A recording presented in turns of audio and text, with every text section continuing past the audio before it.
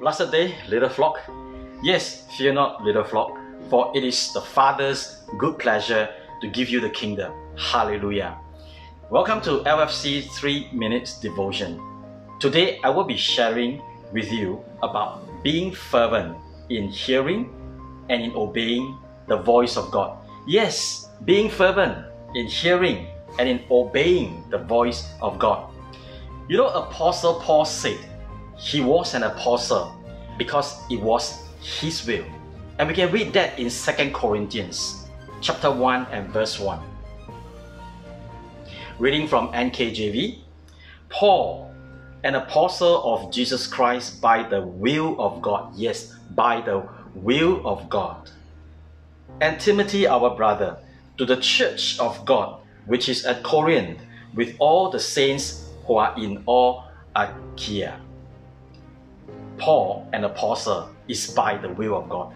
And I pray this day that the Lord will help us to walk in wisdom, in understanding, that we may obey His voice and to do what we do because of His will for us. Question now, how can we obey Him? And how can we hear His voice if we don't come and draw near to Him?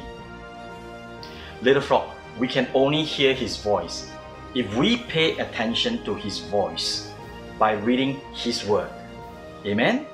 So let us not be distracted by the world around us or by our own will within us.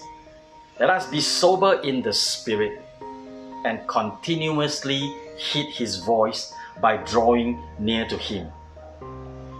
Do you know we sin when we disobey God?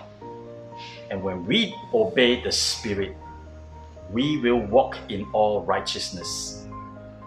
Little flock, let us be fervent in hearing and in obeying the voice of God. And I pray that you are blessed with this short exhortation. And have a victorious day in the Lord.